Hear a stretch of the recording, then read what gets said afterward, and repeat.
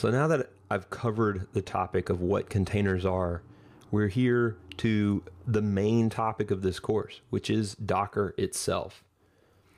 But before diving into the specifics of installation and the technical tidbits, I want to cover a little analogy around what Docker and what containers are doing in a historical context for servers and applications and the technology around it all.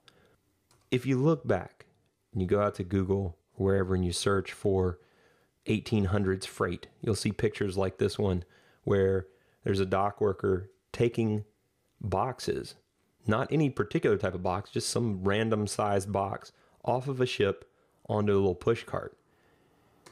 Then in this other picture, you see they have a net where ship workers are moving it around and loading it up by hand to then lift it and bring it over to the dock workers, who will then unload it by hand and put it onto carts or push carts or maybe a train car or whatever is at the dock for those the particular merchandise.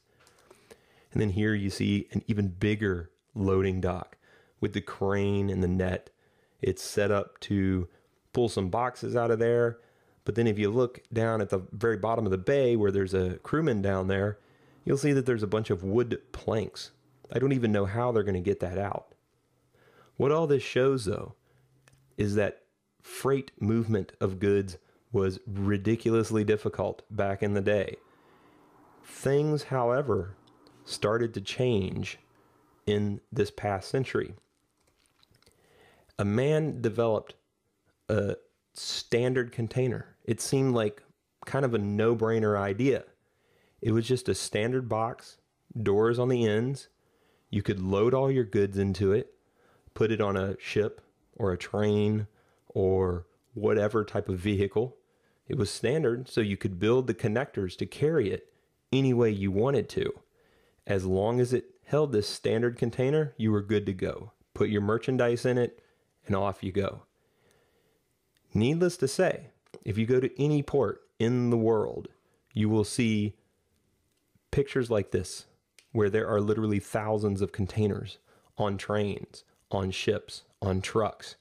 Because of the standardization of these containers, they were able to put the items in there and just off it went.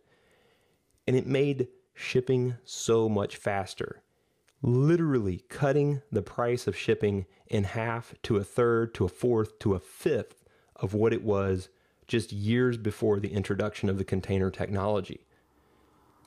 Docker is introducing that level of technology to application hosting and services in the computer industry.